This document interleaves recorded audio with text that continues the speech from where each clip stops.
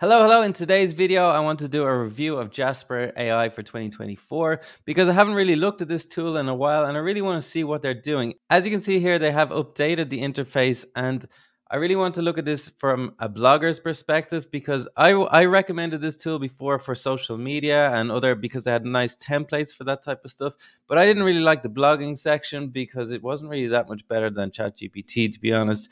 So what was the point in spending money on it? I didn't really get that.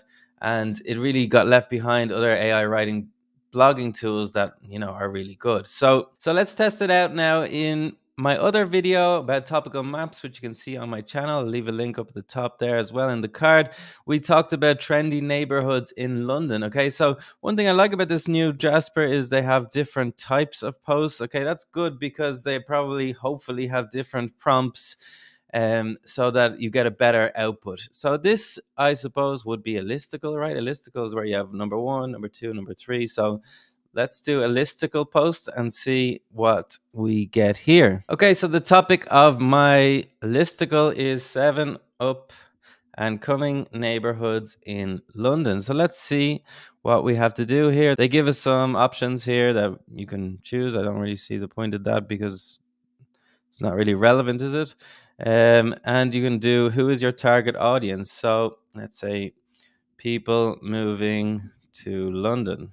Okay, let's see what that does.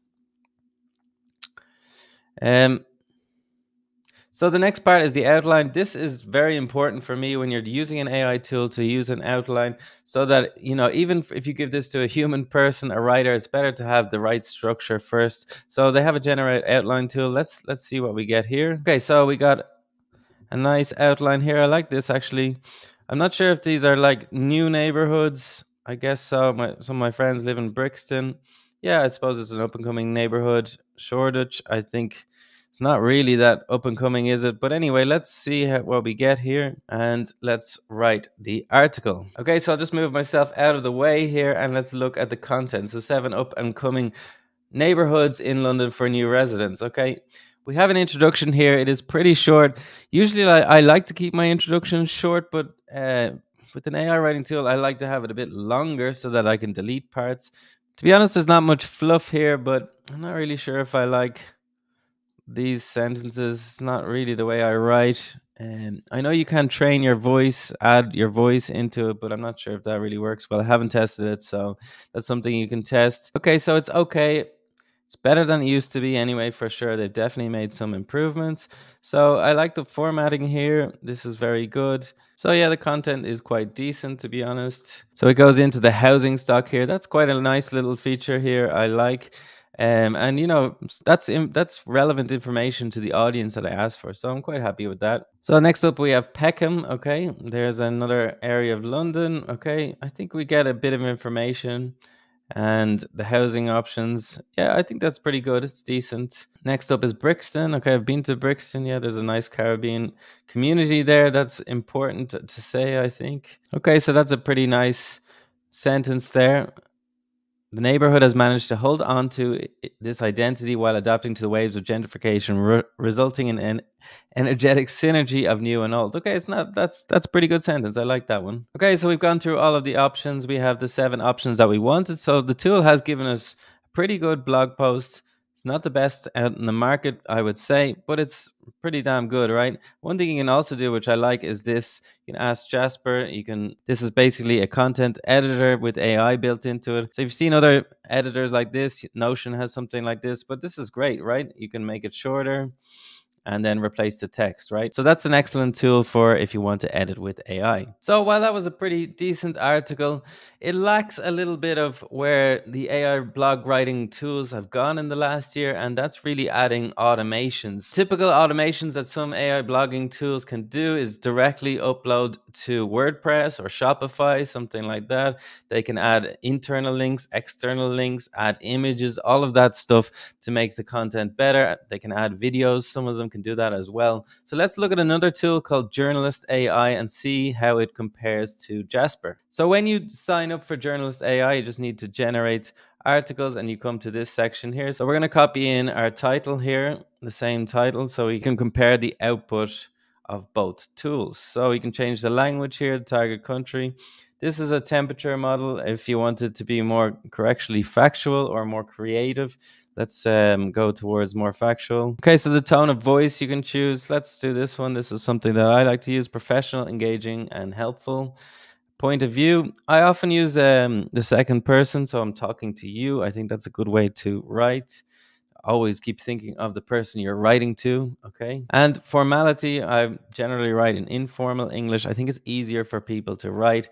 And if you're telling the AI tool, okay, it often really wants to use formal English. So if you're literally telling it to use informal English, I think that will be better. So you can also add some custom instructions here. I don't think I'm going to do that for this article because that might be unfair. You can also include exact keywords, so SEO keywords. You can also do that with Jasper. That was pretty cool, I thought. So this is important here. Connect to the web. Okay, so this is one of my favorite features because if this is using GPT, which it probably is, one of the GPT 3.5 or 4 models, sometimes they have cutoff points, right, where they can't connect. They don't have information that's relevant over the last year or two. So if it's connected to the web, it can go out and search the top results and get some more information for its research. So you can also add a knowledge base if you have your own data. So the next section is all about formatting. Okay, we can have words in bold. I might turn that off for this one. Tables, italics, and quotes. Let's keep the quotes one. So as you can see here, there are lots of different options. If you want, you can set a preset so you don't have to go through this every time, something that you're happy with. But for this, let's just do it. We don't need a call to action. Key takeaways, okay, is a nice little section to keep things short at the top. Conclusion, so we can compare, frequently asked questions, okay, that's nice. Automate headings. So you can add internal linking, so you just need to connect your sitemap to Journalist AI, and then it will scrape all of your website and it will find relevant links. So, and this is important for SEO, right? So that you can, and for your readers, right? So they can read other topics about what your topic is about. Okay, we also have external linking. I think this is becoming more and more a factor in Google. I never really used to do this, but I think if you really want to show you're an expert, then maybe linking to, TripAdvisor in this case or something like that gives you that little bit more authority. So let's enable this. They also have images. Okay, so you can choose different images. So you can have AI images, you can have stock images, all of that stuff. So that's really cool, right? Let's try stock images and see what we get. We have featured image and in article images. Amazing. Let's see. Let's also automate YouTube videos and see if we can include that too. So let's generate our article now and get started. So now we have our article from Journalist AI, 7 up and coming neighborhoods in London for new residents. Okay, so we got a nice photo here that looks like London. I'm not too sure exactly if it is, but anyway, it looks like it. We have a nice table of contents here. Okay, that's lovely. We can include that in our blog post. We also have a short introduction, which is great. That's what I like as well. And the key takeaways. Okay, there's 4 or 5 key takeaways. This is some good information, right? Highbury in Islington is a hit with students and young professional thanks to its lively streets and diverse dining scene. Okay, really nice. Really nice. And let's have a look now. So as you can see, it's broken down here into sections. So the first one is Westminster. I'm not really sure if that's a up and coming neighborhood, but we have a nice picture of Westminster Abbey, which is cool. And we have some really good writing here. Westminster boasts an old world charm that's hard to find elsewhere in the city. Okay, it sounds good, right? There's not too many weird AI words. Don't really see any, to be honest. And we also have this little quote section. Breaks up the text, right? It's really important when you're writing to break up the text. It's not, big blocks of text. Those days are over. Please don't do that, especially because people are reading on their mobile phone. Okay, so you can imagine when this is on a mobile phone, it even looks long when there's a sentence, 2 sentences like this. Okay, so the next one we have here is Stoke Newington. Okay, they have a picture here. Of course, we don't really know if this is actually in Stoke Newington, but it's possible. It's possible. It's good. Okay, here we have one of the first outbound links. So this links to a property website, how to choose where to live in London. Okay, so that's great. That's exactly what we want. And we have the quoted section and continuing on. Right. I'm not going to go through all of this. You get a good idea of what it's like. They have links, bolded words, Everything is quite longer. So as you keep going down and down, you can see there's actually like different formatting, which is great. It's easy on the eye. I really like that. And we have more and more links. Let's see where this one goes to. So what's the text? Up and coming London gem. Brilliant. Okay, that's exactly what we want. And this is like a forum or something, so people can find out more information about the neighborhoods that they're looking for. Okay, this picture is all right. I think as we get further down, yeah, this is the picture. Obviously, not really like Notting Hill, but of course, you can just edit. Like I said in my other video, this is really just to edit. This is your first draft. So, as you can see, it's a really good first draft. You want to be adding photos, you want to be adding your own videos if possible. That's why I talk about using writing about a topic that you already know about. And if you live in a city, then that's perfect. You have this advantage that nobody else has, right? If you live in London, you can go to the markets here in Notting Hill, right? That's true. They do have markets, don't they?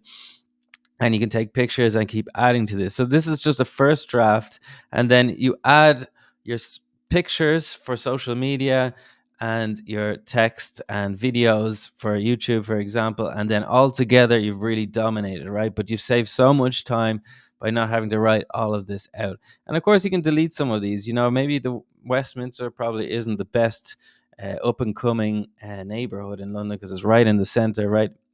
Not possibly the best one, or maybe King's Cross. But as you can see, there's just loads here, and there's a video here how to spot an up and coming area, and that's in London, right? Perfect. So that's a good picture of London, right? So we can keep that.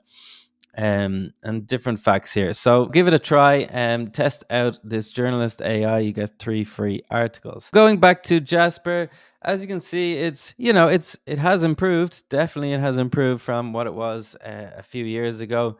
Really couldn't understand how it was so far behind the other ones.